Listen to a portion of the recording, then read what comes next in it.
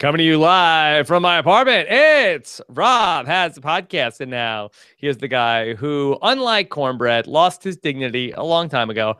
I am Rob Cesternino. Hello, everybody, and welcome back to our BBOTT. That stands for Over the Top. That's what we're talking about here as we are beginning week 2 of the first ever, the inaugural BBOTT. I'm Rob Cesternino, joined by a panel of some of our live feed correspondents here joining us once again. He was with me on Tuesday when we talked to Big Meech. Welcome back, the one and only bread product in all of Big Brother universe. Biscuit is here. Taryn Armstrong. I won. I'm the best bread product. You did it. America believes in me, Rob. Yes. America did not put you on the block and did not vote you out this week. So good job by you, Taryn. Thank you. I'm very proud.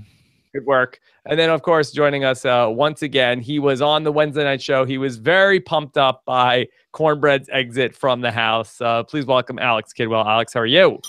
Doing good, Rob. Yeah, I'm reminded that he was the guy looking at that, graphic behind you. He was, claiming to be over the top funny, and he really wasn't in the house. But that eviction really made up for a lot of the difference. Yeah, over the top funny was how he was billed, but only ironically so. And Cornbread is now gone from the house. So one person down, 12 to go here on BBOTT. We're going to be hearing from the LFC. Plus, we're also going to be taking your questions here today live on October 7th. Hashtag RHAP. We'll bring your questions into the show as well here on a Friday night of the BBOTT chat. Of course, very excited for our live show coming up here in New York, which is going to be, 2 weeks from Tuesday, Biscuit?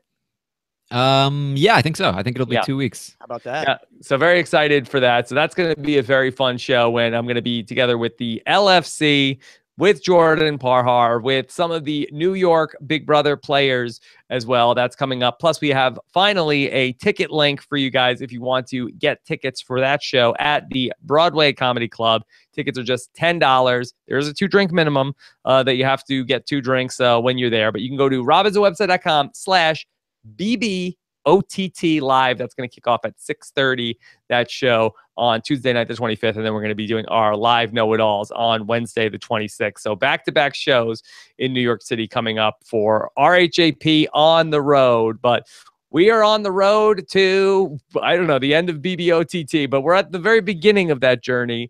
And so let's pick things up and Taryn, we haven't gotten to hear from you since Cornbread went out of the house on Wednesday night. Any final thoughts on Cornbread?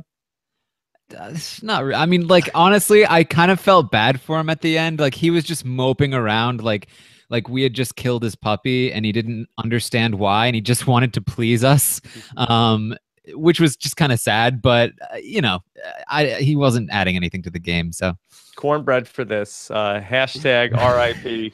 All right, Alex, did you get a chance to watch Cornbread sit down with Julie Chen this week? Yeah, I watched some of it. I must confess, Rob, I wasn't able to get through all of it. I can only stomach maybe 8 minutes of pure delusion in one sitting. Yeah, why? What was he the most delusional about, Cornbread?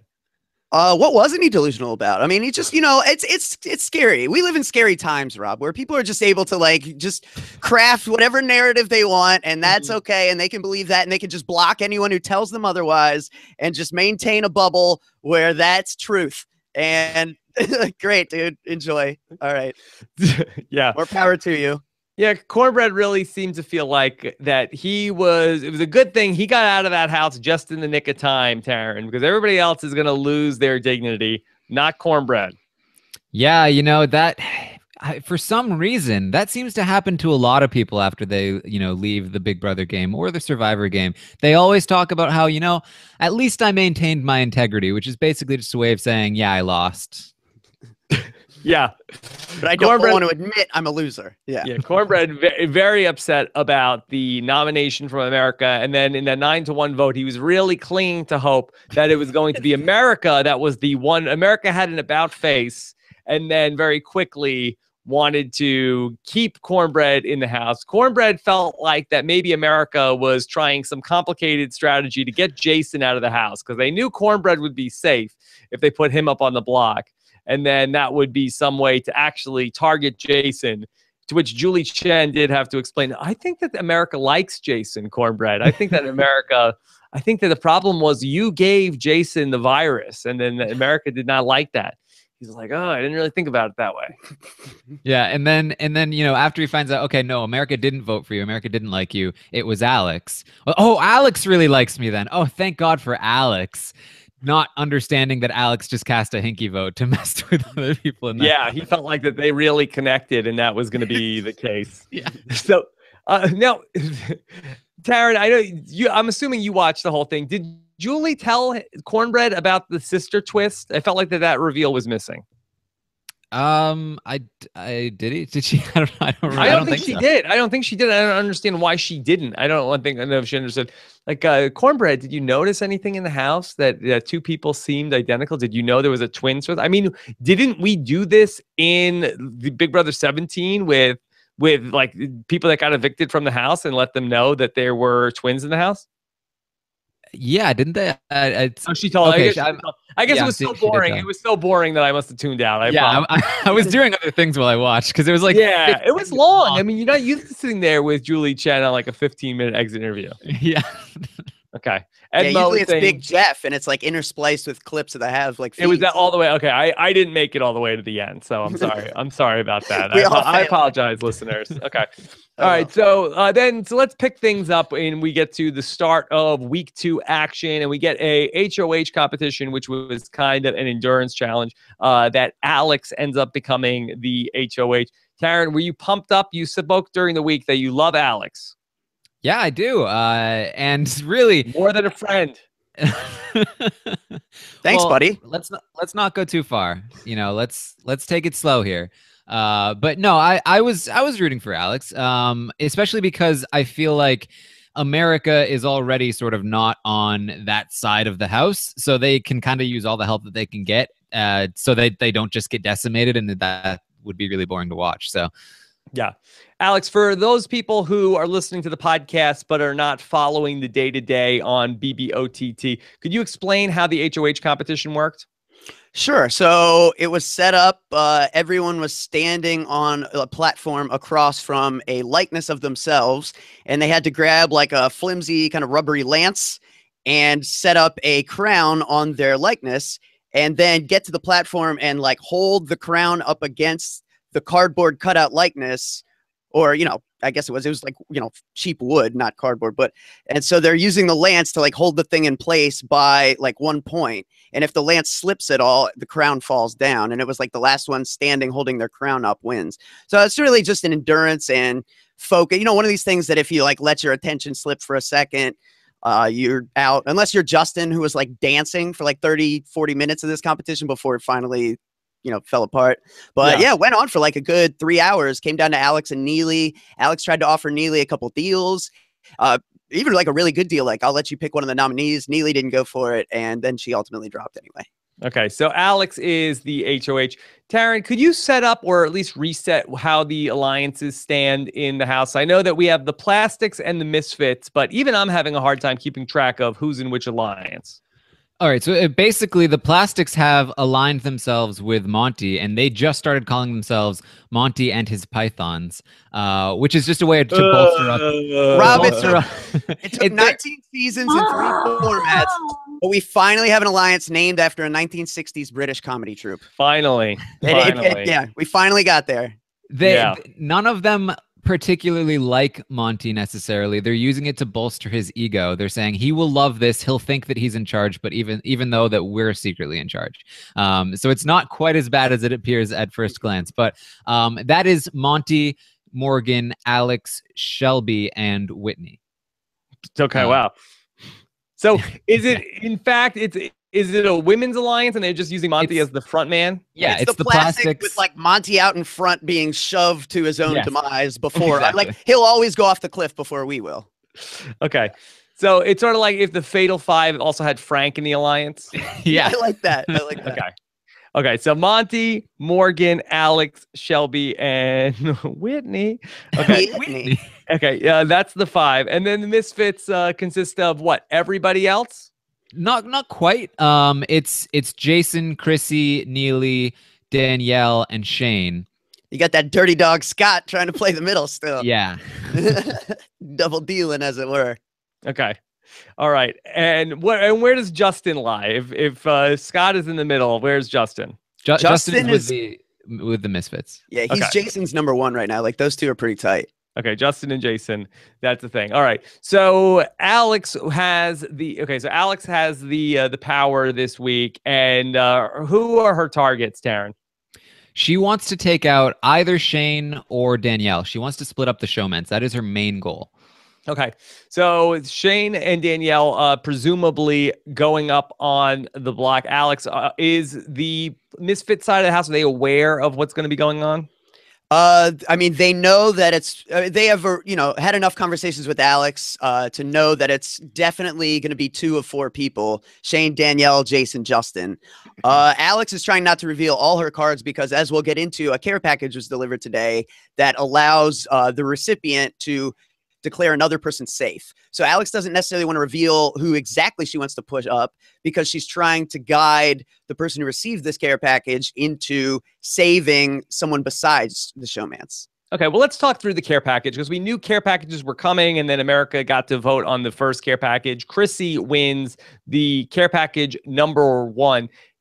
Alex, are the rules the same with the care packages where there's a set amount of them and then they're also going to increase in how valuable they are, and then once you win a care package, you're off the board for getting another one? Correct. Yeah, that's how it's going to work. The only stipulation that was added this time, because of the fact that they're going to run for 7 weeks and are really going to be, an essential twist throughout this game, is that, if for whatever reason we get to a point where it's like, say, final 6 and everyone's already received the care package, or final 5, which is theoretically possible, then everyone's back up to be eligible. Okay. So as the crazy guy in the chat asks, why would anyone vote for Chrissy for a care package? I was not under the assumption that she was a popular player this season. Has the internet contingent that is voting for this show, once we've removed all of the casuals from this, is the BBOTT fan base a highly tuned machine that can just surgically strike with whatever move we want as the internet? Not quite. Well, then why Chrissy? Well, okay. Well, here's what happened. Basically, what's been happening is the first idea that gets out there tends to be the one that people start to just run with. Like, there'll be images posted online with like a huge list of reasons why everyone needs to vote this way. That'll get spread around. And I tried valiantly. So it's like the election. Yes, exactly. And I tried. And it really, the world belongs to the gift makers, Rob. Yes. I tried. Understand. I tried really hard to get the care package to Monty because I felt like it would be really fun to give Monty the care package. He can't save himself. He'll think that America loves him, and then he gets put up on the block, and then he gets voted for and potentially evicted. As well as, some other strategic reasons, mainly being that you don't want somebody like Monty getting one of the final care packages at the end just because he's the only one left to receive one. But despite the fact that I did my best, I felt like we had some momentum going. There was just nothing that could topple Chrissy. Once the hive mind gets their mind set on one person, it seems like who's the hive that's mind? just the way it's going to go. The hive mind is what, Twitter? I think that as the week progresses, we'll start to see more because we'll see which polls tend to be predicting the most accurately. It really has been, wherever I see those images, whoever's making those images seems to be the trendsetter, because I've never seen one fail to somebody win the send vote me one so of these images. I want to see what they look like. It says somebody reply that to me on Twitter. I'm gonna take a look at that to see what they look like campaign bumper stickers, kind of. Yeah, I want to see them. I want to see them. Maybe we should get in the game of trying to make influence these decisions. We did it for opposite worlds, Alex. Rahap the vote. Right. We used to get Steve from Opposite Worlds voted Beast Mode Frank. Yeah. Wow. I did not think we'd be talking about Steve DiCarlo on this podcast. Yeah. Don't ask me to name another person from that show. Those are the only 2 names I remember. JR. Yeah, that's just JR. That's good. Beast Mode Frank. Yes. Then we already said Beast Mode Frank. Oh, damn it. Okay. But that's okay. So that being said, then all right. So Chrissy gets the first care package. She's able to save someone off the block. But Alex, she has to do it when? Tonight? Yeah, I think she has to make the decision tonight, I think, because tomorrow's have nots and a safety ceremony and all that. I think so. Taryn, do you know for sure? I don't think they've told her exactly. Yeah, I don't know if I've seen. But it makes sense because like they've got things scheduled for tomorrow. I know that they're finding out who the have-nots are tomorrow. Okay. They were told that by Julie. Julie came on the TV and told them that. And we know the first safety ceremony has to happen tomorrow. Taryn, so who are the memes saying to make the have-nots?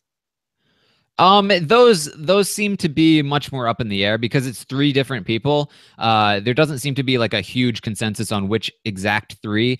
Monty is the only person that's like, obviously Monty is being a have-not. And then probably Morgan, and then maybe Whitney or Shelby or something. Yeah. Okay. All right. So we'll see ultimately how that plays out when we head into the safety ceremony. All right. So let's just talk through some odds and ends in the house. All right. So now, how has the house reacted, Taryn, to the apparent popularity of Jason from America? Has that really changed the way people are looking at both the game and Jason? I think it has. A lot of people have been a lot nicer to Jason ever since he basically won the veto. And, the more America stuff that comes into the game, the more people are like, oh, man, that Jason, he's just so great. He was by far the person who received the most amount of I trust Jason in the live diary rooms. I think everyone wants to get on his good side because they don't want to be against America right now. So yeah, it's definitely shifted things. Yeah.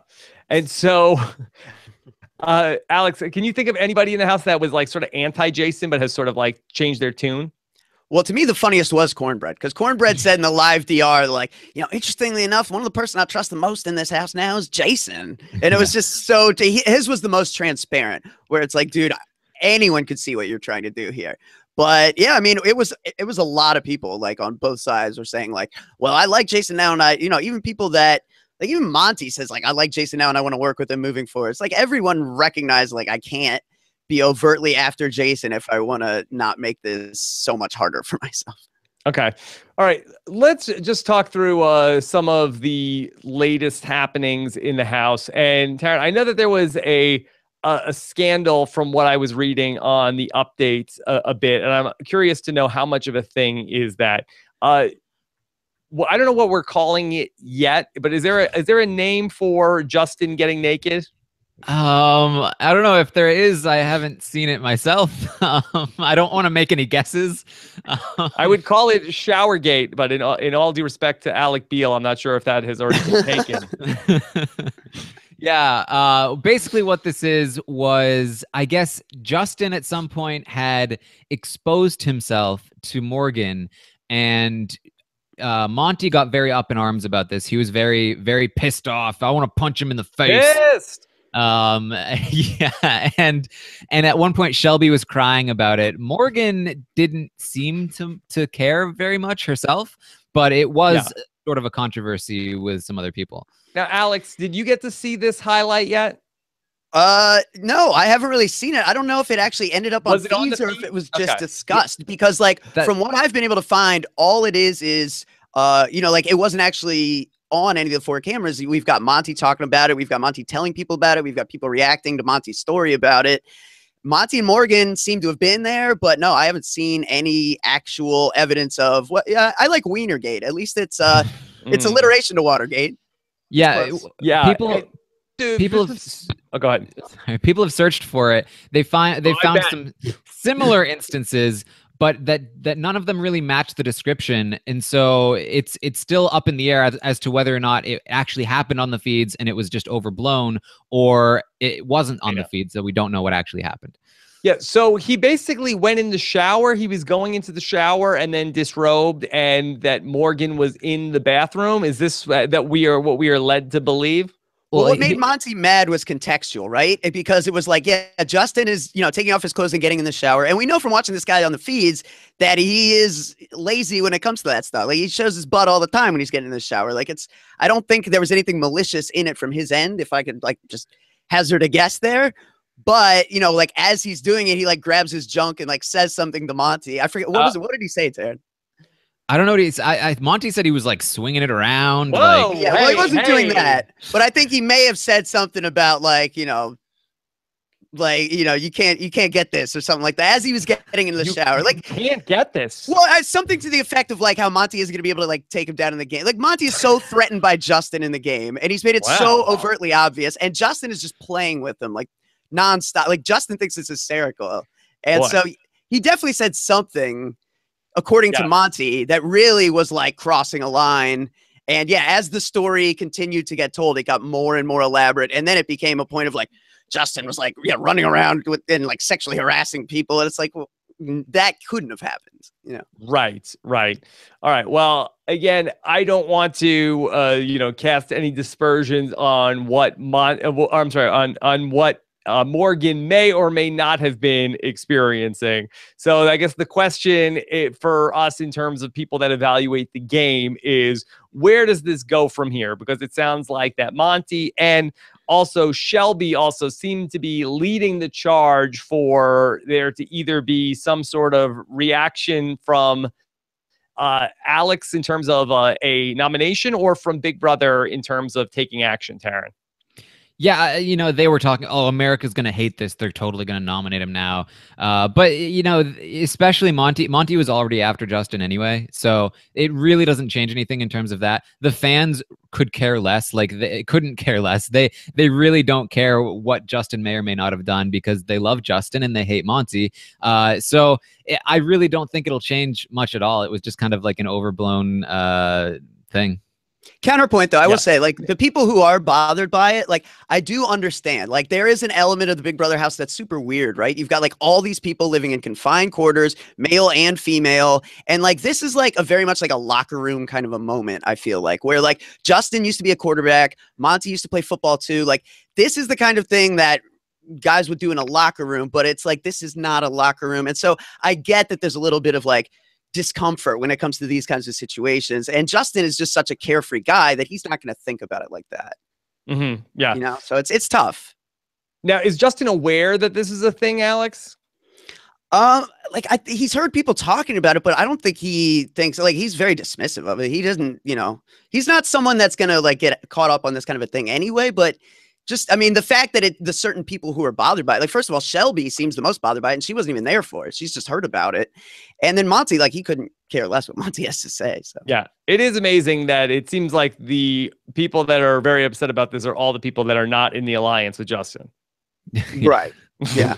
Like, it's funny how that works. It's very political in terms of the people that are on his side, like, don't seem to care about it, but the people who are not on his side are horrified to hear this story. And then there does seem to be a see America, see how bad this is element to it, like really hoping this is like the thing that can get them over the hump with public appeal. It's right. It's a little transparent. Yes, which I don't really care for. If somebody's offended, be offended, but let's not try to turn this into something to to really besmirch his character over this. Honestly, I think it's something that we might start to see more of. I was just seeing right before we came onto this podcast that Danielle was talking about how Monty apparently was saying homophobic things last week that I don't think anybody saw him actually do. Obviously, that would have been like huge if he had, but she's using that as a strategy. She's trying to put that out there to besmirch his name. And I think we might see more of this because they're all aware that, or at least they've all theorized that a large reason that Cornbread was nominated was because of his comments towards Jewish people. So I think this might get a little dirty. Here come the smear campaigns. That's not fun. It's really not fun. And we have so much of that in our real politics that Big Brother is supposed to be. I think that at its best is a diversion from all of the things that kind of suck about our real life and our real world politics. So it's really unfortunate to see that sort of negative campaigning really spilling over into this. And I know I don't want to make it sound like that never happens in Big Brother, but it would be ugly to have 10 weeks of that.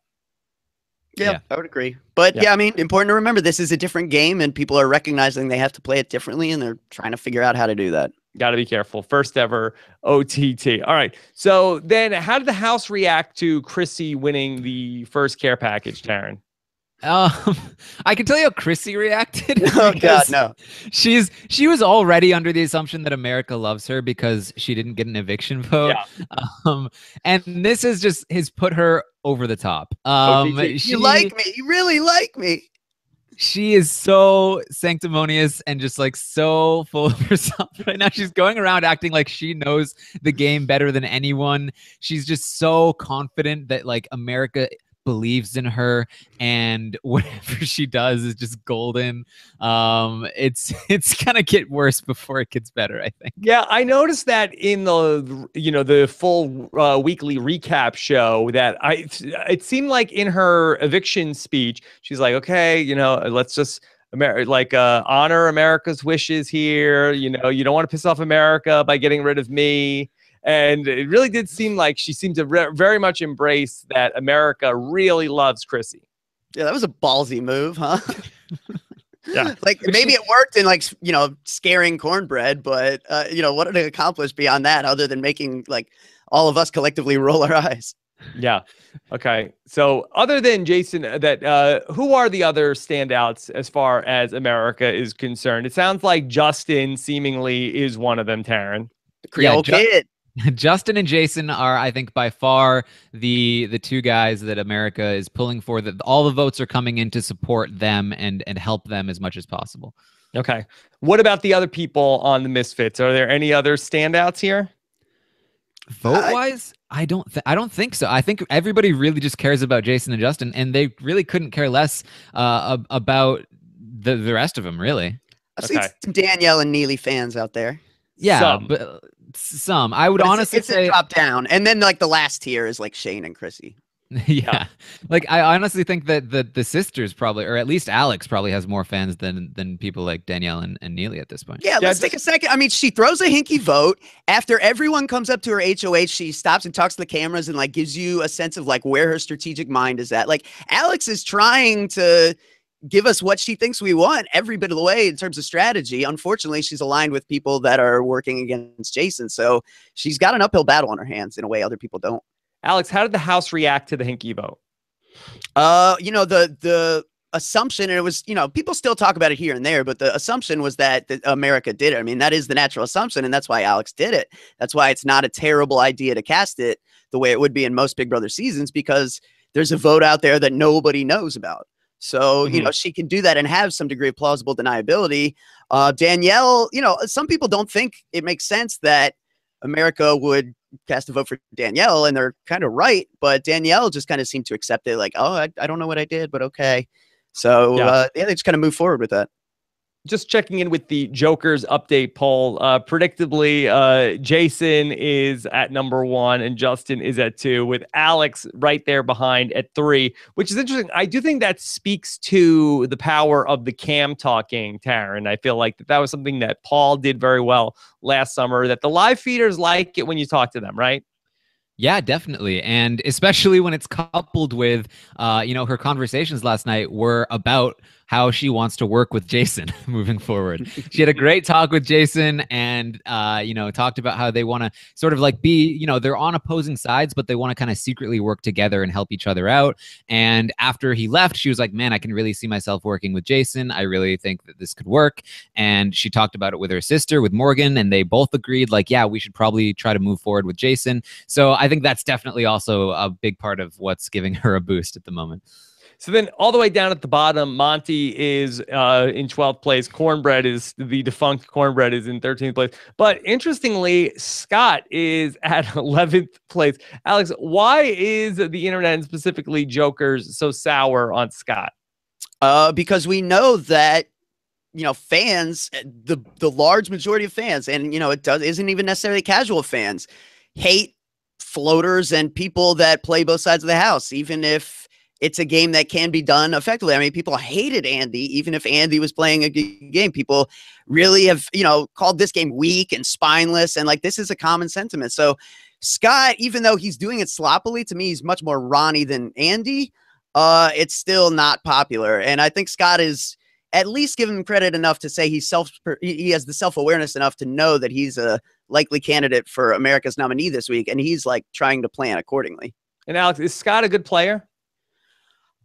He's got good knowledge of the game. He's got good ideas in general. I think that when it comes to the social game, it's kind of like what you and Aris talked about on your Survivor podcast this week, where, you need cross promotion. Yeah, there you go. You need, like, you can know all the right things to do, but if you don't have the social pull to make things happen, then what good is it? And I don't think Scott, he's not bad at establishing social relationships, but he thinks he's better with almost everyone than he actually is. They see him running around and talking to everyone, and it's, gradually wearing thin on both sides. So he's not going to be able to keep it up for long before people are just ready to, pull a Ronnie, like have a big house meeting and call him the rat of the house, Okay.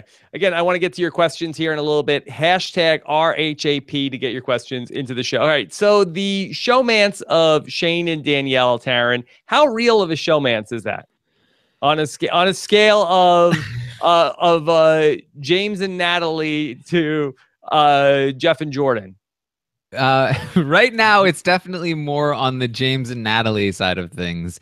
They haven't really done much, I guess. They haven't consummated the showmance to any real extent.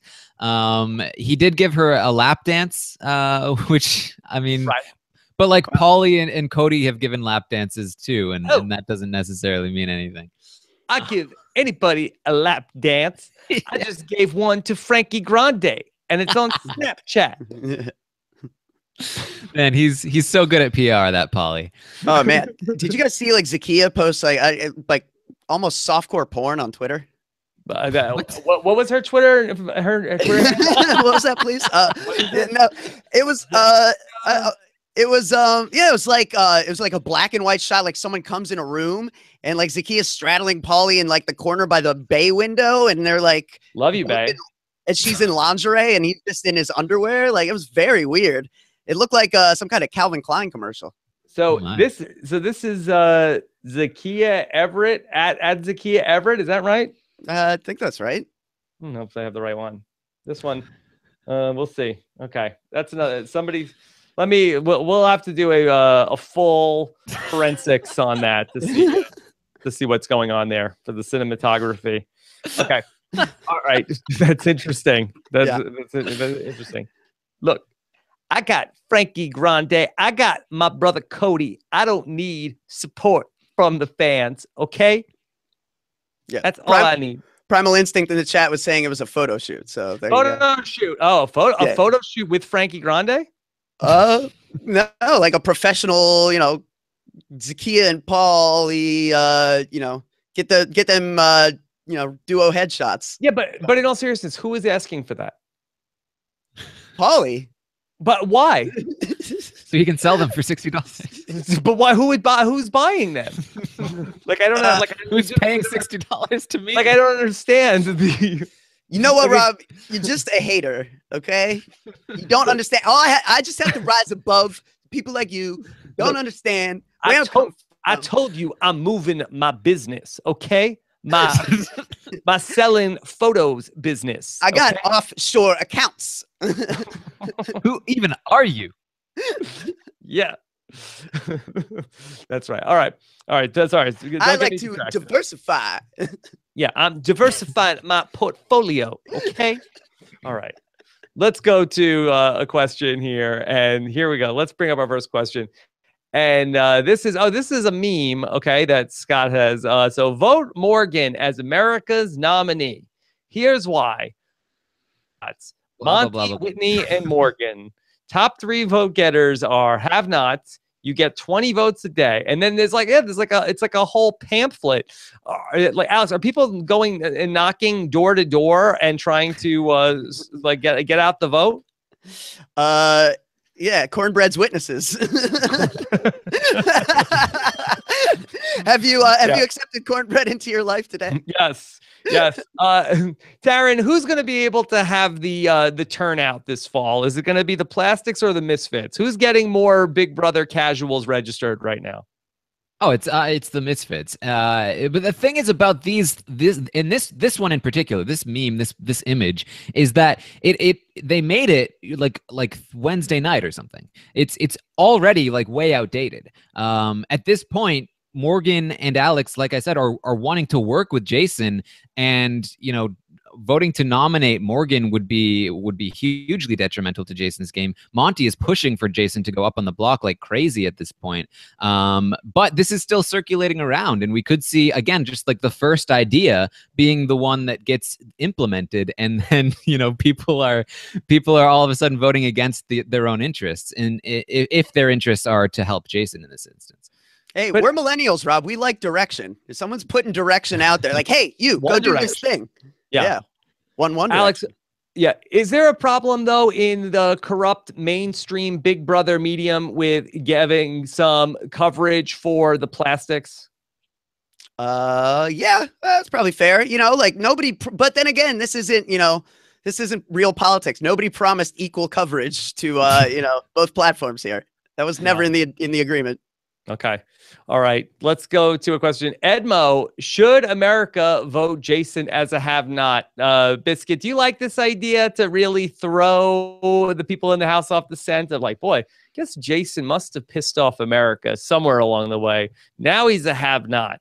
Let's keep him.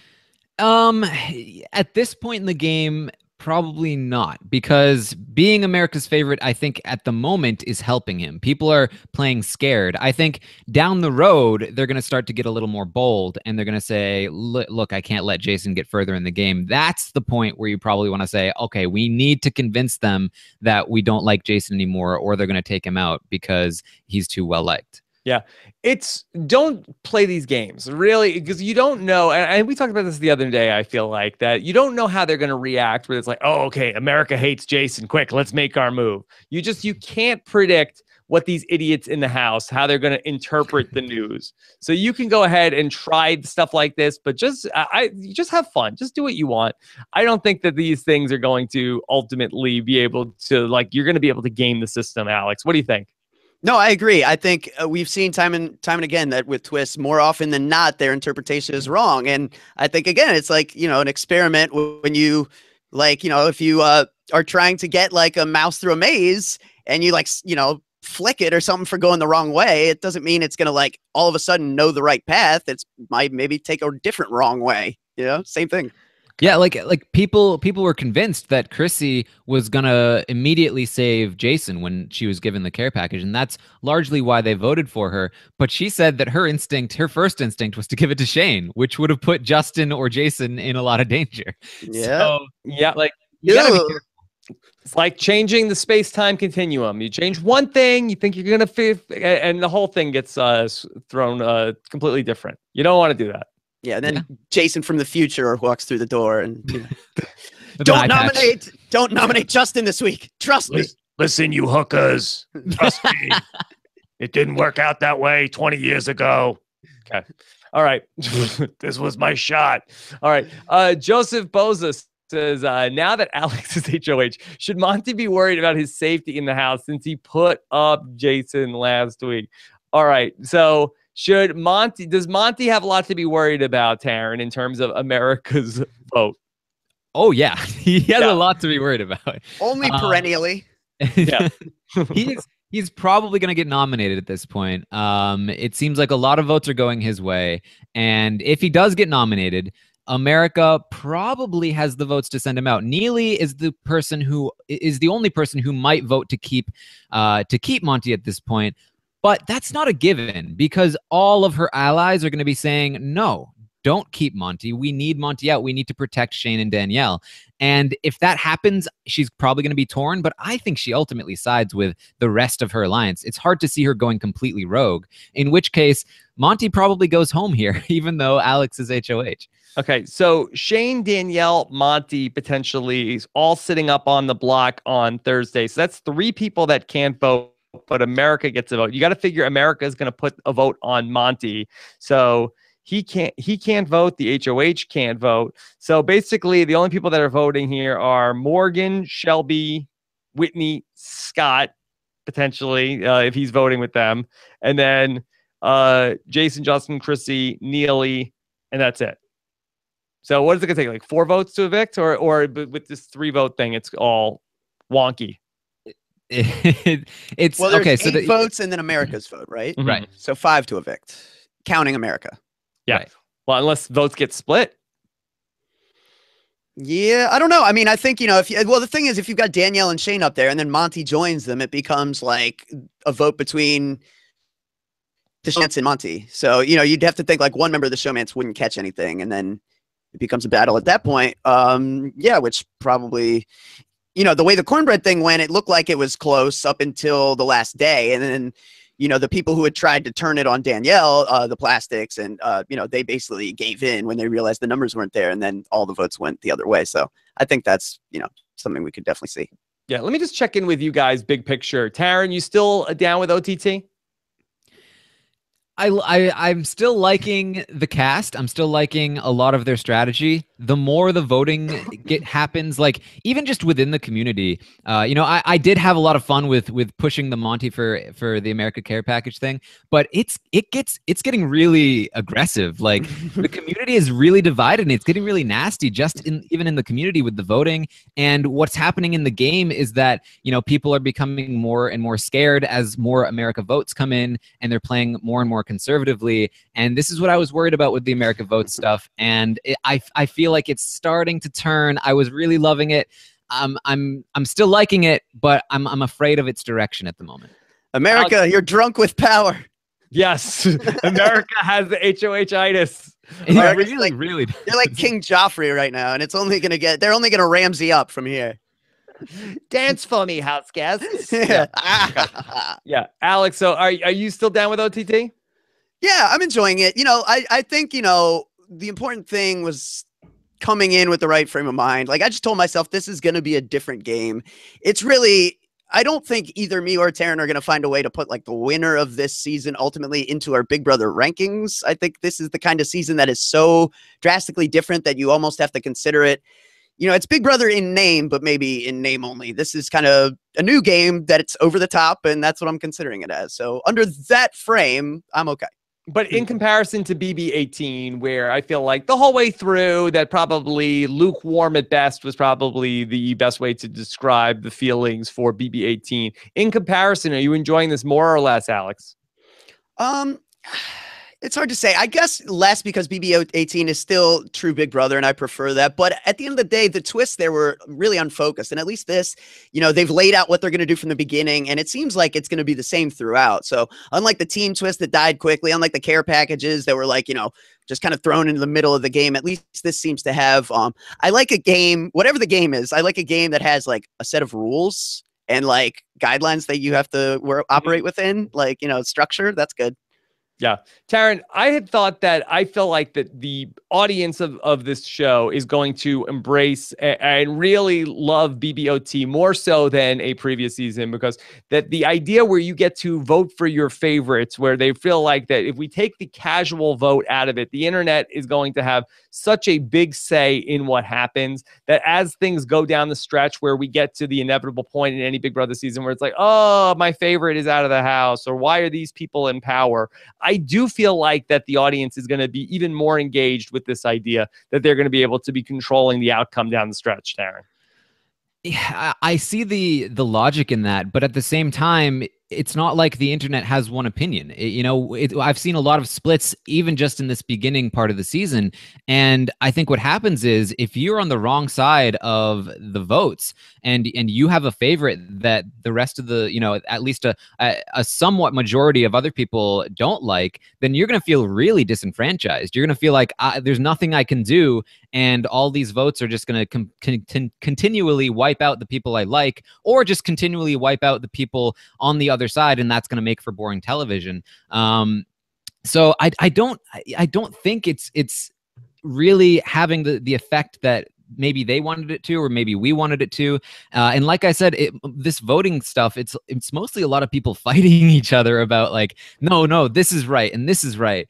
And I don't know. It definitely could, if somebody, if somebody like Justin, right, who is probably our beacon of hope at this point. Like if everybody can rally behind Justin and everyone loves just like, let's Not just that carry close him to the behind him. end. Yeah. Maybe that is a good outcome, but it's hard to see a totally like everybody happy with an outcome here. Okay. So Yeah. do you feel like that there will be people who will not recognize the winner of this whole thing, Taryn? I won't recognize the winner. I mean, like, not as a winner of Big Brother. Like, this is, like Alex said, this is an entirely different game. I could never even start to compare somebody's game in this season to a normal will season. you or will you not stand by the outcome of the vote? I mean, I'll stand behind. Like, the winner of this season will probably be the best Big Brother OTT player of all time. So, okay, all I'll right. give him that. But I think there's an argument to be made. Like when you look at someone like Shane, who's super safe, and then you look at someone like Alex, who's really trying to play the game and is maybe getting screwed for it. It's like, is it more valuable? And, Alex is attractive, but you begin to wonder, like, is attractiveness more valuable than all the strategic knowledge in the world in a game like this? You know what I mean? Like there's just certain questions that now come into play that I'm uncomfortable weighing upon. Okay. All right. Let's go ahead and get to another question. And this is one from Brock Tree. Can we talk about why Taryn tried to get people to vote for Monty for the first America's Care package? All right. You touched on this earlier, Taryn. During Big Brother 18, you also tried to get America to vote for Corey for a care package at one point. So that right? Do I have that wrong? I feel like there was one week where you were saying like what needs to happen is that Corey needs to win the care package this week. The mad scientist. Maybe like the co-HOH. I'm not sure. I don't remember it, but it seems like something I would do, I guess. Yeah. Are you worried about there being a backlash against you first over the anti-Friends take that you had last week and now trying to get unpopular contestants to win prizes in the Big Brother house? Well, really, it was to set him up for failure. I mean, I wasn't like actually trying to help him or anything. And really, I felt like we had a lot of traction there. Netta retweeted me saying she loved the plan. You get Netta on board. I mean, who can hate Netta? So I don't know. Like I said, I had a lot of fun with it, and I felt like it was a fun idea. It wasn't just like a normal, like boring Chrissy thing. So I don't know. I tried, and it was fun, but that was, I mean, like, again, I think it's something that would have helped Jason and Justin. I think it's something that would have been funny to watch Monty think that he's loved and then have a total turnaround.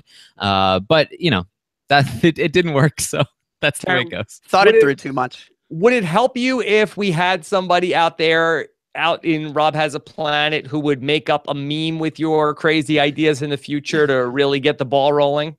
That would definitely help. Let's get the campaign rolling for the next vote. If somebody wants to be Taryn's personal meme maker for BBOTT to go ahead and help him really get this movement off the ground. So send us an email, bigbrother@robisawebsite.com. Be the P. Diddy of this vote. Yeah. OTT or die. Ashley Bedazzle says, do you think that America's votes are going to result in this game being a very one-sided game for the next 9 weeks? I've seen that also where in our own patron Big Brother group, Alex, I saw the thought today that are Justin and Jason just going to steamroll this entire game? And is it going to be sort of a pagonging in a not fun way that the people that America has picked as its favorites early on are just going to have a sort of, a path to daylight here and never let up? Not impossible. I do feel like it's not going to be that clear cut. I mean, people, as the game goes on, people are going to want to see deviation. They're going to want to see things shake up. The people, just because Justin and Jason stay popular doesn't necessarily mean they're going to keep, that the people that they're working with are going to stay popular once, the Monties and some other people maybe are gone. So you might see, them realign at some point and then see those people become popular as well. So I'm not ready to say it's quite that clear cut, but I do think it's an uphill battle for anyone that's not Justin and Jason right now, because, Jason came in loved, and Justin not only is clearly charismatic and likable, but he's Jason's #1 ally. So anyone else has a tough road to beat these guys. Yeah, Taryn, what would you do if you were somebody in the house who would you try to work with the popular people, or would you be trying to figure out a way to depopularize the popular people? Like, how would you approach this? I think that what you have to try to do is work with them. I mean, you have to work with them in some capacity and never say anything negative about them Right? You at can't any out time. Jason. Exactly. Like you're not gonna beat him in popularity unless you're somebody like Justin and you do it accidentally. So you'd have to just hope that somebody else is dumb enough to take them out for you without you telling them to, because you can't be seen as being aggressive toward them, or you will probably get nominated. Because out of all the possible formats, that Jason was probably more popular with the live feed audience of Big Brother than the actual TV casual audience. Because I remember even watching the feeds in Big Brother 17, and he was always fun to listen to on the live feeds, and I'm sure that he still is, even though I haven't watched a lot of BBOTT live feeds. So I mean, this is really him, preaching to the choir, Alex. Absolutely. Yeah. I think that's definitely, his game is a lot of, hanging on that outside couch, smoking and, talking some smack, which is really fun and entertaining when you're watching the feeds, but he's not actually doing anything. And so is that going to make that show? No. So as a result, no, you didn't get the kind of edit as someone who was, really playing. And I think he was, he's up there in the fan favorite voting. So the casual audience definitely did, respond to him, but it wasn't quite to the degree that the live feeders did, for sure. Okay. All right. Let's do a couple more questions. This is from Sarah, who says, how do you feel about Danielle's gameplay so far? I'm impressed, but worried she will play too hard, too fast. Taryn, do you think that Danielle is the more likely person to survive if either Shane or Danielle goes home this week? She's probably the most likely to leave, and I honestly think she's already played too hard. I think that she would have probably gone last week if it weren't for heavy involvement from the fans, and she will probably go this week again if not for the heavy involvement of the fans. And it's not even that people like her, it's just that people dislike other people more. So it's not even like we can credit her too much for being like super popular, because as far as I can tell, she isn't. Yes. Okay. All right, let's do one or two more questions. Trent Williams says, is the story Danielle telling about what Monty said about Jason true, or is she just trying to put a bigger target on Monty? All right, so Alex, is this some of the same stuff that we're talking about, or is there a different story that Danielle is telling about what Monty said about Jason?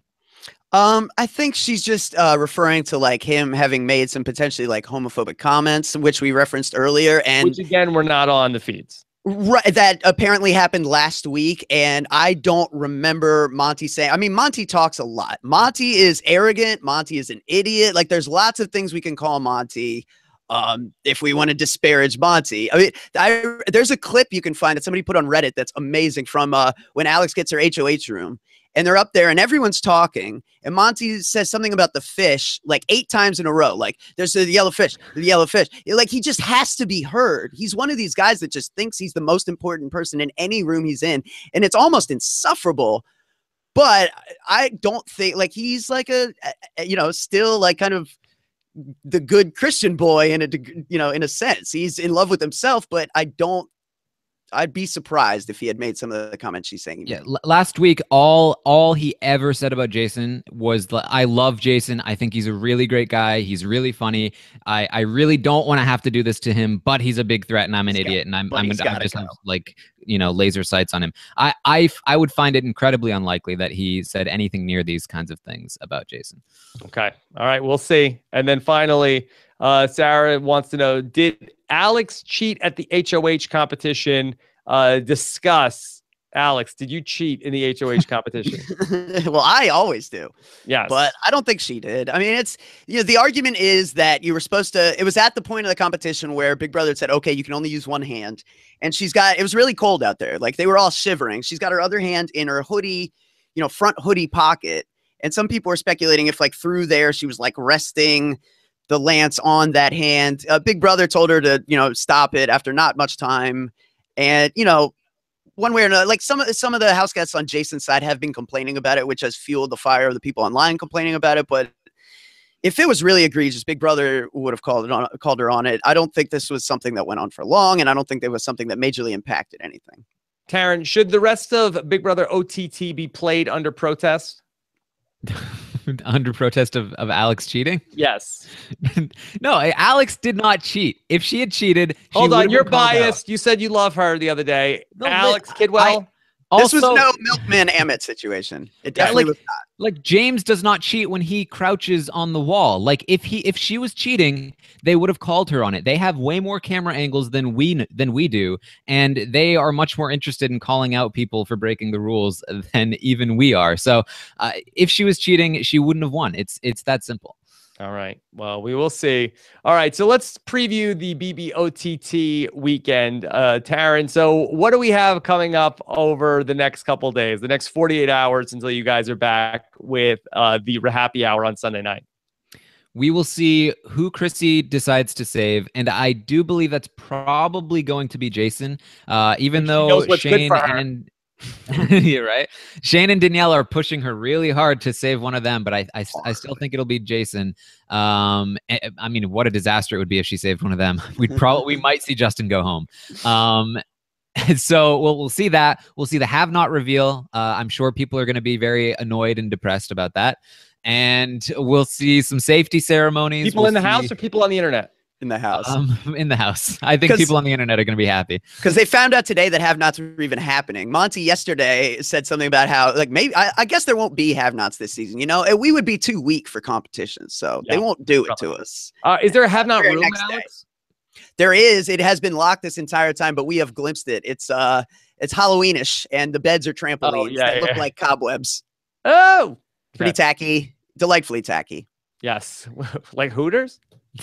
Yeah, exactly. Okay. All right. We'll also see some more live diary rooms tonight, which is great because those have been really good. Yeah, you like those? Very illuminating. Yes. All right. So this is fun. That I do think that the BBOTT experience, and this is my sense of it, that I do feel like that for the hardcore Big Brother people, I feel like that everybody is enjoying this. It's something different. They get to really flex their muscle on this. I feel like that the casual Big Brother person is a little bit of sort of like giving a Gen X or Snapchat. Like, wait, what do I do? I don't know. Where's the thing? What am I supposed to be looking at right now? And I think that they don't know where to go and they don't really know what to do. And other than that, hour-long recap episode, I feel like that the casual person who has come over to BBOTT and All Access is still rather confused, Alex. Yep.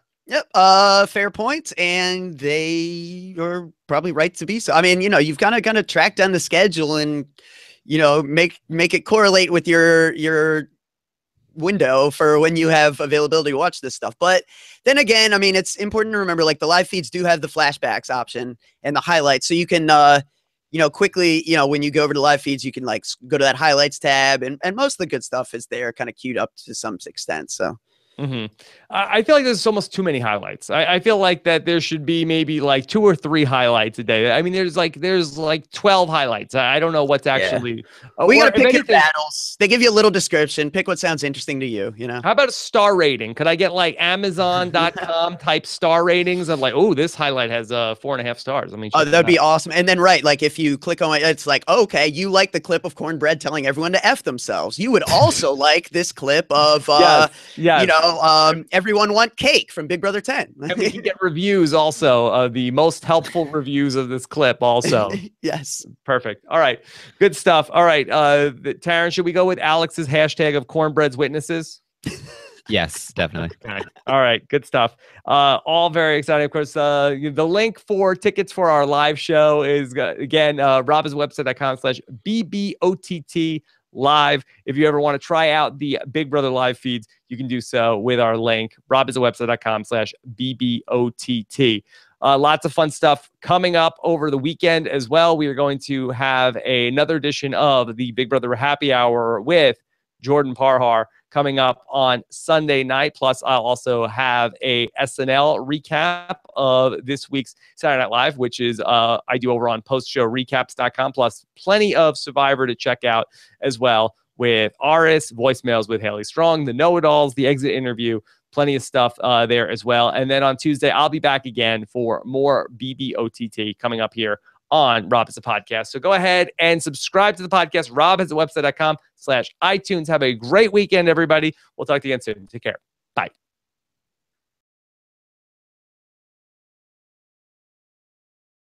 With her conversations last night were about how she wants to work with Jason moving forward. She had a great talk with Jason and talked about how they want to sort of like be, they're on opposing sides, but they want to kind of secretly work together and help each other out. And after he left, she was like, man, I can really see myself working with Jason. I really think that this could work.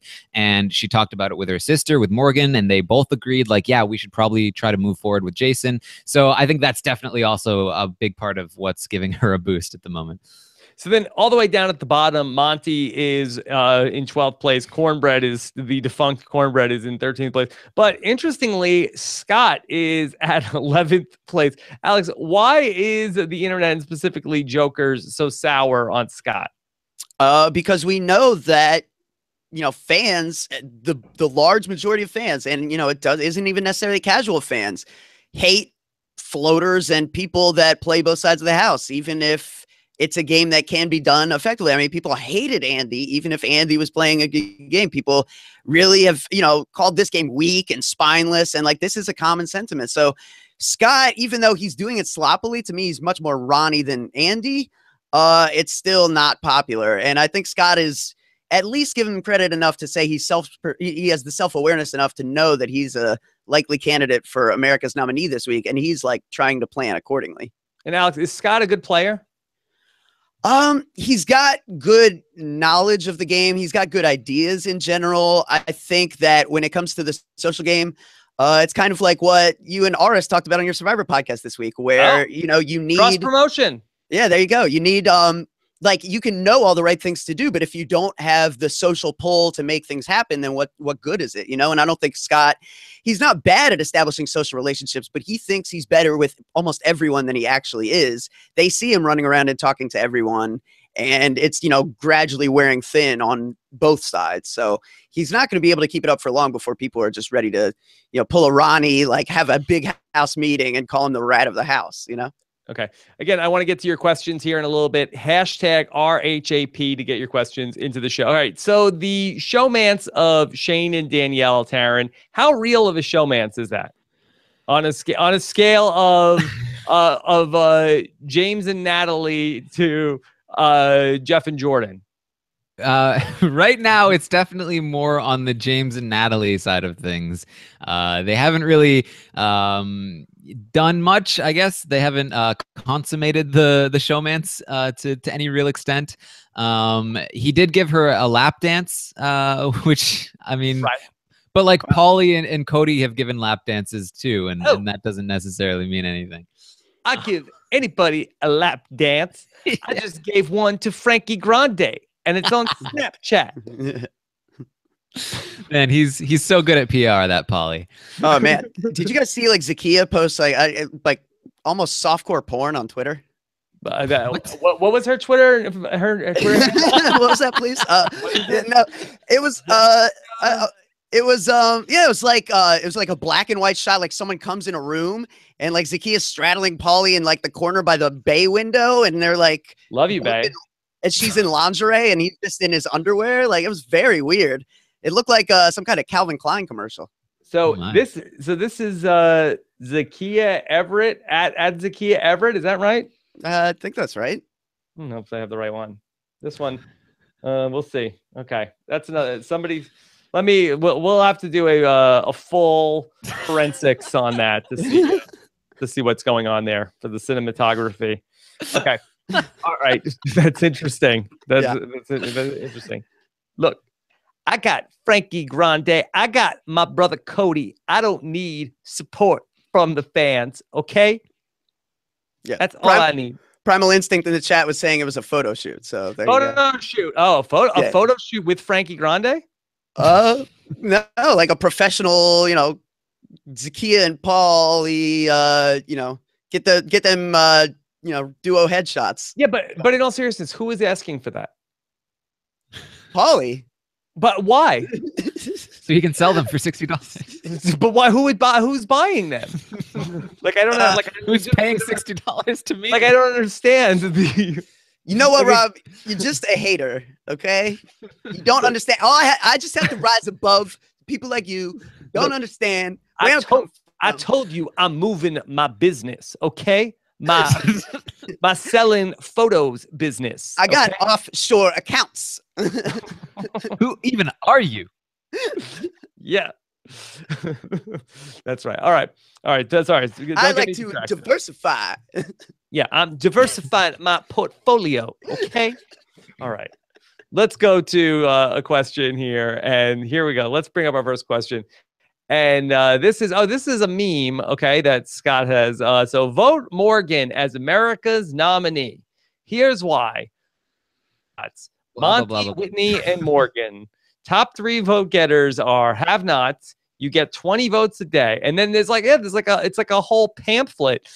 Like Alex, are people going and knocking door to door and trying to like get out the vote?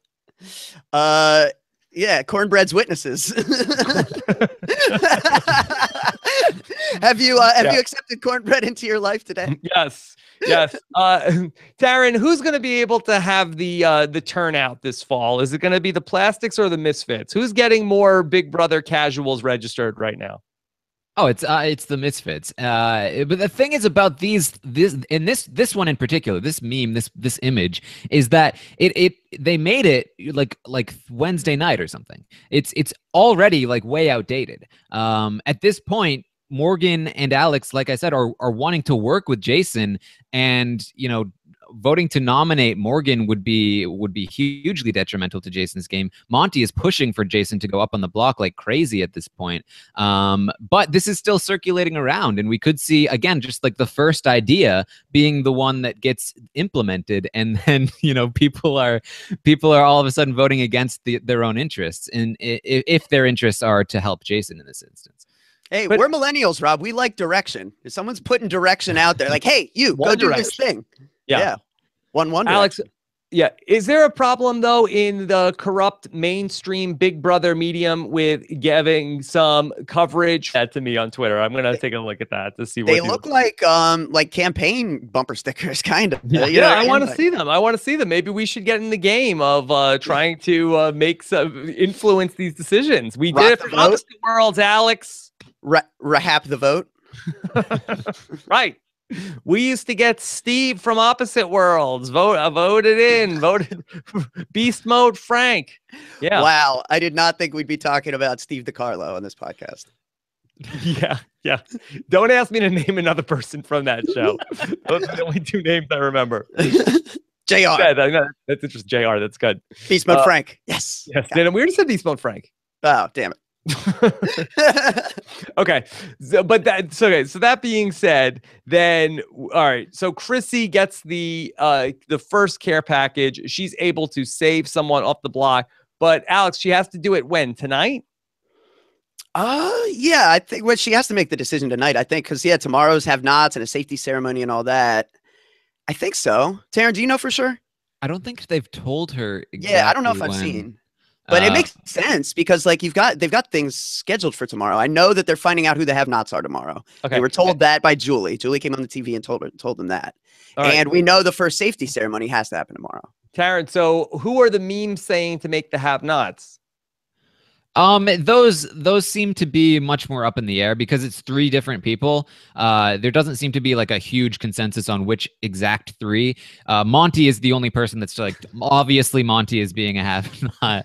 And then probably Morgan, and then maybe Whitney or Shelby or something. Yeah. Okay. All right. So we'll see ultimately how that plays out when we head into the safety ceremony.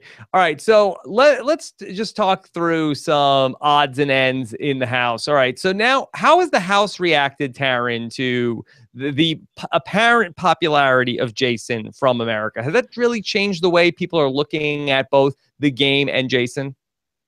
I think it has. A lot of people have been a lot nicer to Jason ever since he basically won the veto. And, the more America stuff that comes into the game, the more people are like, oh man, that Jason, he's just so great. He was by far the person who received the most amount of like, I trust Jason in the live diary rooms. I think everyone wants to get on his good side because they don't want to be against America right now. So yeah, it's definitely shifted things. Yeah. And so, Alex, can you think of anybody in the house that was like sort of anti-Jason, but has sort of like changed their tune? Well, to me, the funniest was Cornbread, because Cornbread said in the live DR, like, interestingly enough, one of the person I trust the most in this house now is Jason. And it was just so, his was the most transparent, where it's like, dude, anyone could see what you're trying to do here. But yeah, I mean, it was a lot of people like on both sides were saying like, well, I like Jason now. And even people that like, even Monty says like, I like Jason now and I want to work with him moving forward. It's like everyone recognized like, I can't be overtly after Jason if I want to not make this so much harder for myself. Okay. All right. Let's just talk through some of the latest happenings in the house. And Taryn, I know that there was a scandal from what I was reading on the updates a bit, and I'm curious to know how much of a thing is that. Well, I don't know what we're calling it yet, but is there a name for Justin getting naked? I don't know if there is. I haven't seen it myself. I don't want to make any guesses. I would call it Showergate, but in all due respect to Alec Beal, I'm not sure if that has already been taken. Yeah. Basically what this was, I guess Justin at some point had exposed himself to Morgan, and Monty got very up in arms about this. He was very, very pissed off. I want to punch him in the face. Pissed! Yeah, and at one point Shelby was crying about it. Morgan didn't seem to care very much herself, but it was sort of a controversy with some other people. Now, Alex, did you get to see this highlight yet? No, I haven't really seen it. I don't know if it actually ended up on feeds or if it was just discussed, because like from what I've been able to find, all it is like it wasn't actually on any of the 4 cameras. We've got Monty talking about it. We've got Monty telling people about it. We've got people reacting to Monty's story about it. Monty and Morgan seem to have been there, but no, I haven't seen any actual evidence of what. Yeah, I like Wienergate. At least it's it's alliteration to Watergate. Yeah, yeah. People go ahead. People have searched for it. They found some similar instances, but that none of them really match the description, and so it's still up in the air as to whether or not it actually happened on the feeds and it was just overblown, or it wasn't on the feed, so we don't know what actually happened. Yeah, so he basically went in the shower. He was going into the shower and then disrobed, and that Morgan was in the bathroom. Is this what we are led to believe? Well, what made Monty mad was contextual, right? Because it was like, yeah, Justin is, taking off his clothes and getting in the shower. And we know from watching this guy on the feeds that he is lazy when it comes to that stuff. Like, he shows his butt all the time when he's getting in the shower. Like, I don't think there was anything malicious in it from his end, if I could like just hazard a guess there. But, like as he's doing it, he like grabs his junk and like says something to Monty. I forget, what was it? What did he say, Taryn? I don't know what Monty said he was like swinging it around. Whoa, yeah, well, he wasn't doing that, but I think he may have said something about like, you can't get this or something like that as he was getting into the shower. Like, can't get this. Well, something to the effect of like how Monty is going to be able to like take him down in the game. Like, Monty is so threatened by Justin in the game, and he's made it so overtly obvious. And Justin is just playing with him like nonstop. Like, Justin thinks it's hysterical, and so he definitely said something, according to Monty, that really was like crossing a line. And yeah, as the story continued to get told, it got more and more elaborate. And then it became a point of like, Justin was like, running around and like sexually harassing people. And it's like, well, that couldn't have happened, Right. All right. Well, again, I don't want to, cast any dispersions on what on what Morgan may or may not have been experiencing. So I guess the question for us in terms of people that evaluate the game is, where does this go from here? Because it sounds like that Monty and also Shelby also seem to be leading the charge for there to either be some sort of reaction from Coming to you live from my apartment, it's Rob Has a Podcast. And now here's the guy who, unlike Cornbread, lost his dignity a long time ago. I am Rob Sesternino. Hello, everybody, and welcome back to our BBOTT. That stands for Over the Top. That's what we're talking about here as we are beginning week 2 of the first ever, the inaugural BBOTT. I'm Rob Sesternino, joined by a panel of some of our live feed correspondents here joining us once again. He was with me on Tuesday when we talked to Big Meech. Welcome back, the one and only bread product in all of Big Brother universe. Biscuit is here. Taryn Armstrong. I won. I'm the best bread product. You did it. America believes in me, Rob. Yes. America did not put you on the block and did not vote you out this week. So good job by you, Taryn. Thank you. I'm very proud. Good work. And then, of course, joining us once again, he was on the Wednesday night show. He was very pumped up by Cornbread's exit from the house. Please welcome Alex Kidwell. Alex, how are you? Doing good, Rob. Yeah, I'm reminded that he was the guy looking at that, graphic behind you. He was, claiming to be over the top funny, and he really wasn't in the house. But that eviction really made up for a lot of the difference. Yeah, over the top funny was how he was billed, but only ironically so. And Cornbread is now gone from the house. So one person down, 12 to go here on BBOTT. We're going to be hearing from the LFC. Plus, we're also going to be taking your questions here today live on October 7th. Hashtag RHAP. We'll bring your questions into the show as well here on a Friday night of the BBOTT chat. Of course, very excited for our live show coming up here in New York, which is going to be, 2 weeks from Tuesday, Biscuit? Yeah, I think so. I think it'll be 2 weeks. How about that? Yeah, so very excited for that. So that's going to be a very fun show when I'm going to be together with the LFC, with Jordan Parhar, with some of the New York Big Brother players as well. That's coming up. Plus, we have finally a ticket link for you guys if you want to get tickets for that show at the Broadway Comedy Club. Tickets are just $10. There's a 2-drink minimum that you have to get 2 drinks when you're there. But you can go to robbinsawebsite.com/BBOTT live. That's going to kick off at 6:30, that show on Tuesday night, the 25th. And then we're going to be doing our live know-it-alls on Wednesday, the 26th. So back-to-back shows in New York City coming up for RHAP on the road. But we are on the road to, the end of BBOTT, but we're at the very beginning of that journey. And so let's pick things up and Taryn, we haven't gotten to hear from you since Cornbread went out of the house on Wednesday night. Any final thoughts on Cornbread? It's not. I mean, honestly, I kind of felt bad for him at the end. He was just moping around, like we had just killed his puppy, and he didn't understand why, and he just wanted to please us, which was just kind of sad. But he wasn't adding anything to the game. So Cornbread for this. Hashtag RIP. All right, Alex, did you get a chance to watch Cornbread sit down with Julie Chen this week? Yeah, I watched some of it. I must confess, Rob, I wasn't able to get through all of it. I can only stomach maybe 8 minutes of pure delusion in one sitting. Yeah, why? What was he the most delusional about, Cornbread? What wasn't he delusional about? I mean, he just, it's scary. We live in scary times, Rob, where people are just able to just craft whatever narrative they want, and that's okay. And they can believe that, and they can just block anyone who tells them otherwise, and just maintain a bubble where that's truth. And great, dude. Enjoy. All right. Yeah. More power to you. Yeah, Cornbread really seemed to feel like that it was a good thing he got out of that house just in the nick of time, Taryn, because everybody else is going to lose their dignity, not Cornbread.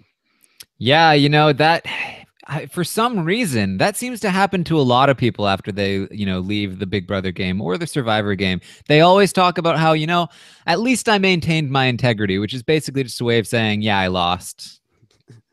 Yeah.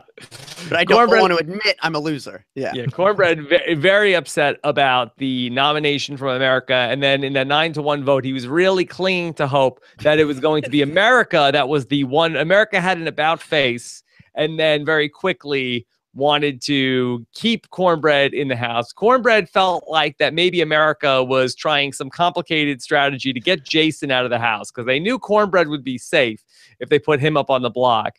and then that would be some way to actually target Jason. To which Julie Chen did have to explain, I think that America likes Jason Cornbread. I think that the problem was you gave Jason the virus, and then America did not like that. He's like, oh, I didn't really think about it that way. Yeah, and then after he finds out, okay, no, America didn't vote for you. America didn't like you. It was Alex. Oh, Alex really likes me then. Oh, thank God for Alex.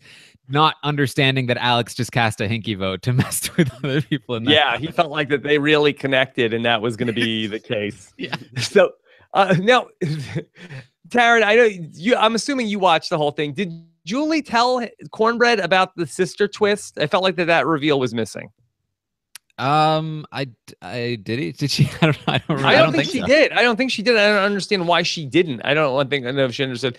Like Cornbread, did you notice anything in the house that two people seemed identical? Did you know there was a twin twist? I mean, didn't we do this in the Big Brother 17 with like people that got evicted from the house and let them know that there were twins in the house? Yeah, didn't they? She told. Okay, I guess it was so boring. It was so boring that I must have tuned out. I was doing other things while I watched because it was like it was long. I mean, you're not used to sitting there with Julie Chen on like a 15-minute exit interview. Yeah. Okay. Usually it's Big Jeff, and it's like interspliced with clips that I have like. It was that all the way. Okay, I didn't make it all the way to the end, so I'm sorry. I'm sorry about that. I apologize, listeners. Okay. All right. So let's pick things up, and we get to the start of week 2 action, and we get a HOH competition, which was kind of an endurance challenge. That Alex ends up becoming the HOH. Taryn, were you pumped up? You spoke during the week that you love Alex. Yeah, I do. And really more than a friend. Thanks, buddy. Let's not go too far. Let's take it slow here.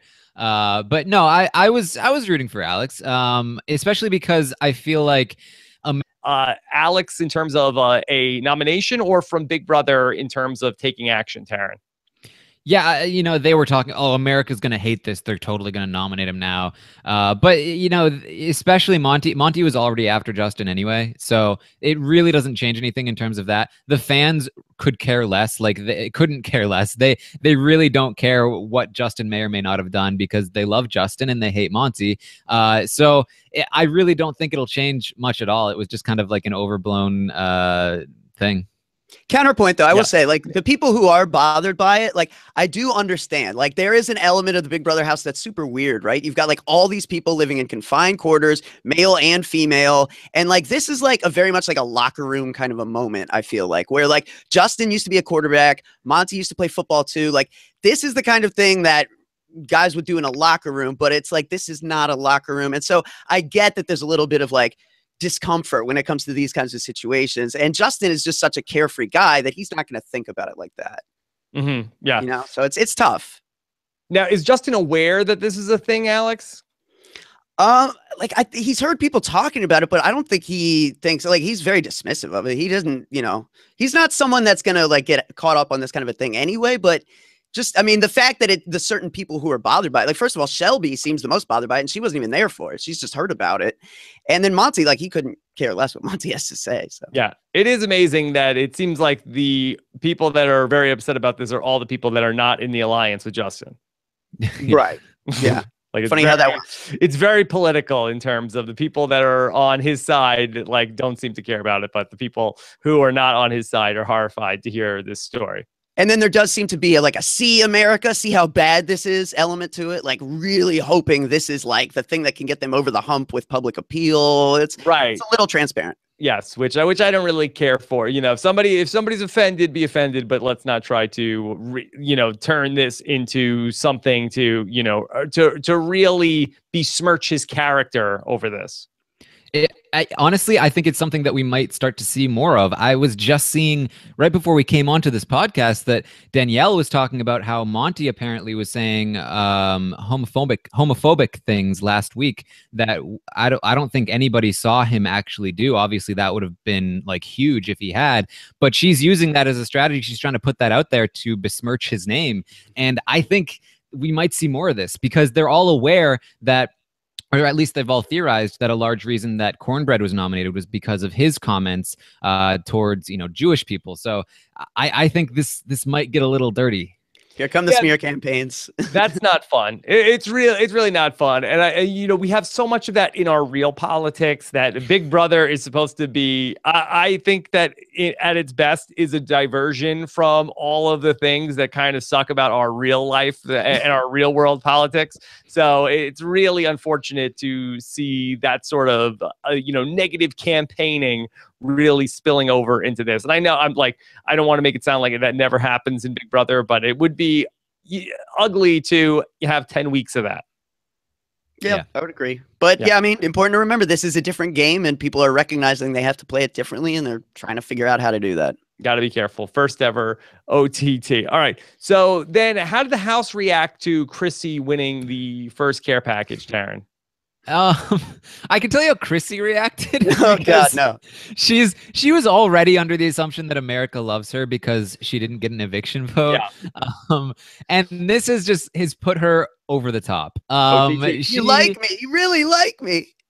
She is so sanctimonious and just like so full of herself right now. She's going around acting like she knows the game better than anyone. She's just so confident that like America believes in her and whatever she does is just golden. It's gonna get worse before it gets better, I think. Yeah, I noticed that in the full weekly recap show that it seemed like in her eviction speech she's like, okay, let's just honor America's wishes here. You don't want to piss off America by getting rid of me. And it really did seem like she seemed to very much embrace that America really loves Chrissy. Yeah, that was a ballsy move, huh? Yeah. Like maybe it worked in scaring Cornbread, but what did it accomplish beyond that other than making like all of us collectively roll our eyes? Yeah. Okay. So other than Jason, who are the other standouts as far as America is concerned? It sounds like Justin seemingly is one of them, Taryn. The Creole kid. Justin and Jason are, I think, by far the two guys that America is pulling for. That all the votes are coming in to support them and help them as much as possible. Okay. What about the other people on the Misfits? Are there any other standouts here? Vote-wise, I don't think so. I think everybody really just cares about Jason and Justin, and they really couldn't care less about the rest of them, really. I've seen some Danielle and Neely fans out there. Yeah, but some. I would honestly say a drop down, and then like the last tier is like Shane and Chrissy.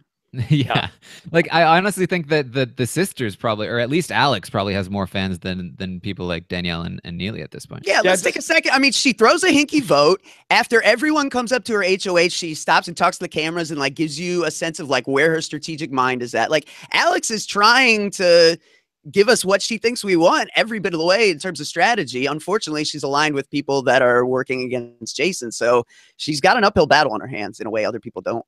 Alex, how did the house react to the hinky vote? The assumption, and it was, people still talk about it here and there, but the assumption was that America did it. I mean, that is the natural assumption, and that's why Alex did it. That's why it's not a terrible idea to cast it the way it would be in most Big Brother seasons, because there's a vote out there that nobody knows about. So, she can do that and have some degree of plausible deniability. Danielle, some people don't think it makes sense that America would cast a vote for Danielle, and they're kind of right. But Danielle just kind of seemed to accept it like, oh, I don't know what I did, but okay. So they just kind of move forward with that. Just checking in with the Joker's update poll. Predictably, Jason is at number 1 and Justin is at 2, with Alex right there behind at 3, which is interesting. I do think that speaks to the power of the cam talking, Taryn. I feel like that was something that Paul did very well last summer, that the live feeders like it when you talk to them, right? Yeah, definitely. And especially when it's coupled, America is already sort of not on that side of the house. So they can kind of use all the help that they can get so they don't just get decimated, and that would be really boring to watch. So, yeah. Alex, for those people who are listening to the podcast but are not following the day-to-day on BBOTT, could you explain how the HOH competition worked? Sure. So it was set up. Everyone was standing on a platform across from a likeness of themselves, and they had to grab like a flimsy kind of rubbery lance and set up a crown on their likeness, and then get to the platform and like hold the crown up against the cardboard cutout likeness, or, you know, I guess it was like, you know, cheap wood, not cardboard, and so they're using the lance to like hold the thing in place by like 1 point. And if the lance slips at all, the crown falls down. And it was like the last one standing holding their crown up wins.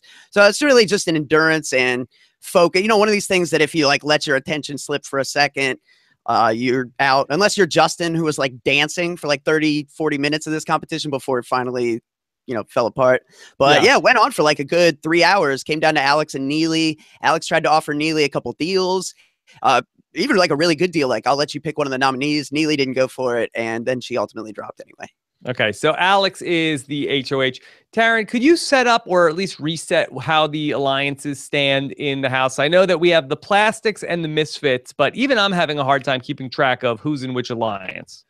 All right, so basically the Plastics have aligned themselves with Monty, and they just started calling themselves Monty and his Pythons, which is just a way to bolster up.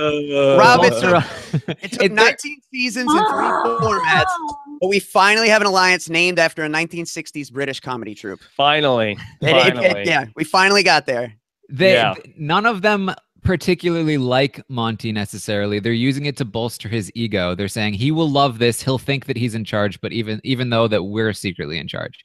So it's not quite as bad as it appears at first glance. But that is Monty, Morgan, Alex, Shelby, and Whitney. Okay, wow. So is it, in fact, is it a women's alliance and they're just using Monty as the front man? Yeah, it's the Plastic with like Monty out in front being shoved to his own demise before. Exactly. Like he'll always go off the cliff before we will. Okay. So it's sort of like if the Fatal Five also had Frank in the alliance. Yeah, I like that. I like that. Okay. Okay, so Monty, Morgan, Alex, Shelby, and Whitney. Okay. Whitney. Okay, that's the 5. And then the Misfits consist of what? Everybody else? Not quite. It's Jason, Chrissy, Neely, Danielle, and Shane. You got that dirty dog Scott trying to play the middle still. Yeah. Double dealing, as it were. Okay. All right. And where does Justin lie? If Scott is in the middle, where's Justin? Justin is with the Misfits. Yeah, he's Jason's number 1 right now. Like those two are pretty tight. Okay, Justin and Jason. That's the thing. All right. So Alex has the power this week, and who are her targets, Taryn? She wants to take out either Shane or Danielle. She wants to split up the showmans. That is her main goal.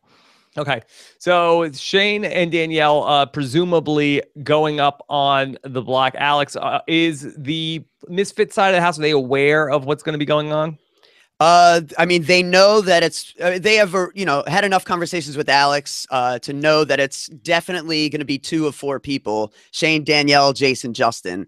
Alex is trying not to reveal all her cards because, as we'll get into, a care package was delivered today that allows the recipient to declare another person safe. So Alex doesn't necessarily want to reveal who exactly she wants to push up because she's trying to guide the person who received this care package into saving someone besides the showmans. Okay, well, let's talk through the care package because we knew care packages were coming, and then America got to vote on the first care package. Chrissy wins the care package number 1. Alex, are the rules the same with the care packages where there's a set amount of them and then they're also going to increase in how valuable they are, and then once you win a care package, you're off the board for getting another one? Correct. Yeah, that's how it's going to work. The only stipulation that was added this time, because of the fact that they're going to run for 7 weeks and are really going to be, you know, an essential twist throughout this game, is that, you know, if for whatever reason we get to a point where it's like, say, final 6 and everyone's already received the care package, or final 5, which is theoretically possible, then everyone's back up to be eligible. Okay. So as the crazy guy in the chat asks, why would anyone vote for Chrissy for a care package? I was not under the assumption that she was a popular player this season. Has the internet contingent that is voting for this show, once we've removed all of the casuals from this, is the BBOTT fan base a highly tuned machine that can just surgically strike with whatever move we want as the internet? Not quite. Well, then why Chrissy? Well, okay. Well, here's what happened. Basically, what's been happening is the first idea that gets out there tends to be the one that people start to just run with. Like there'll be images posted online with like a huge list of reasons why everyone needs to vote this way. That'll get spread around. And I tried valiantly. So it's like the election. Yes, exactly. And I tried, and it really, the world really belongs to the gift makers, Rob. Yes. I tried. Understand. I tried really hard to get the care package to Monty because I felt like it would be really fun to give Monty the care package. He can't save himself.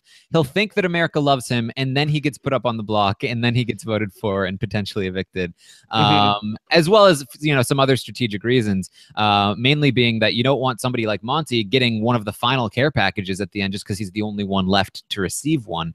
But despite the fact that I did my best, I felt like we had some momentum going. There was just nothing that could topple Chrissy. Once the hive mind gets their mind set on one person, it seems like who's the hive that's mind? just the way it's going to go. The hive mind is what, Twitter? I think that, you know, as the week progresses, we'll start to see more because like we'll see which polls tend to be predicting the most accurately. It really has been, wherever I see those images, whoever's making those images seems to be the trendsetter because I've never seen one fail to Somebody win the send vote me one so of far. these images. I want to see what they look like. It says somebody @reply